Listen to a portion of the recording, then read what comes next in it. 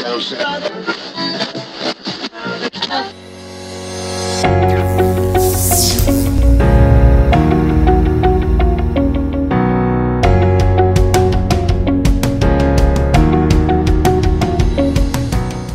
welcome back to Creative Juices. Today we have Bob Gherardi with me, and I've been following him for over 10 years now. We met in Cincinnati at an international art show that we both made it into by the skin of our teeth. No, but it's a great. It always feels that way. Like, I can't believe it. I can't believe I got in there. Yeah, every show you're like, oh.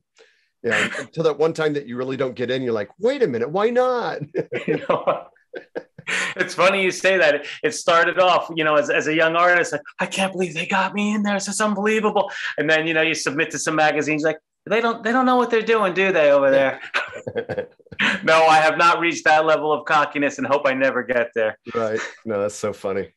So, in fact, I'm honored that you asked me to be on the show, because I know you've interviewed some really big name artists. So to be included is really an honor. So thank you.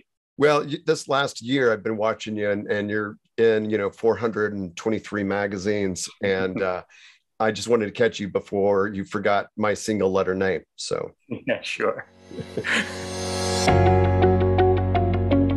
As a kid, I was always fascinated with art. I'd see something, it's like, wow, how did that person do that? That's just so beyond me. What happened there? How to try and reverse engineer it in my head, and then I try and draw it. And I was getting more and more successful as a kid, and then that gained more and more momentum.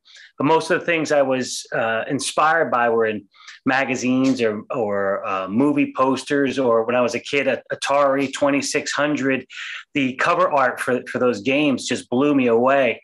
So I went to school to be an illustrator and graduated. And just as I was graduating, the illustration industry went through a big change where they were going and buying from stock houses instead of getting original art from illustrators. So I was like, oh man, what am I going to do now? After a serious panic attack and many sleepless nights, I turned to the fine arts and galleries, and have just been, one foot in front of the other, and the starving artist days, and oh my goodness, what am I going to make this work? And then just keep going. I mean, it's what I'm born to do. So there really was no backup plan. So I've always been fascinated with the wetlands and marshes. And there's this kind of, you're invited, but you're not supposed to be there. So there's almost like an emotional tension whenever I'm around marshes. And this time I got to actually kayak into them with my friend. And I was so excited. I was showing them all the footage I got and all the reference material. I work from photos for reference almost exclusively, because you can see they're pretty tight. So I'm rely on the photos. And so I was showing him, and I was getting all jazzed up about it. And he says, hey, why don't you just do a show out here? I was like, okay. So we're in the process of working that out while I create the work and create the videos for the show, as well as social media to promote it. So that's really exciting. I'm super pumped about that.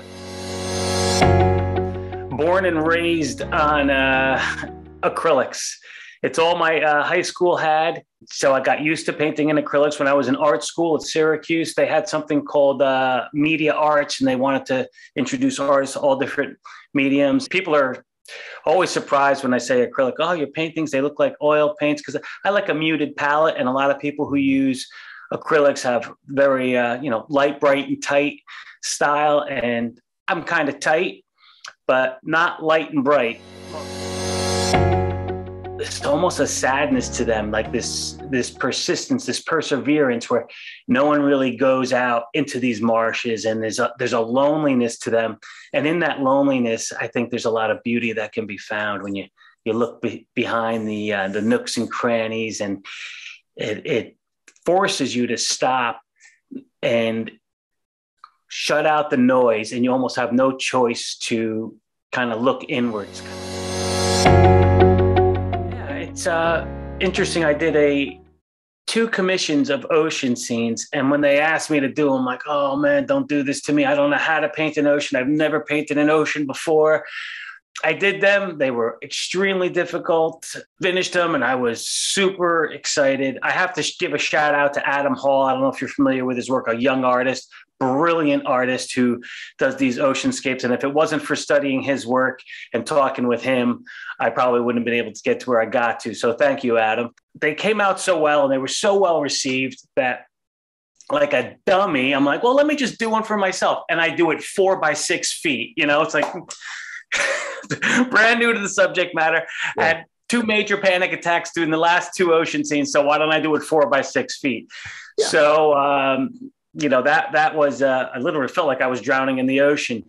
But I really like that piece. It was, I think it has that perfect emotional tension I spoke of earlier, between beauty and sadness. So it leans a little bit more towards the loneliness, because you can't tell if the house is abandoned or not, but you can tell it's got story, and there's things that have happened there. Families were raised there. There's a tree stump in the front, which also adds to that.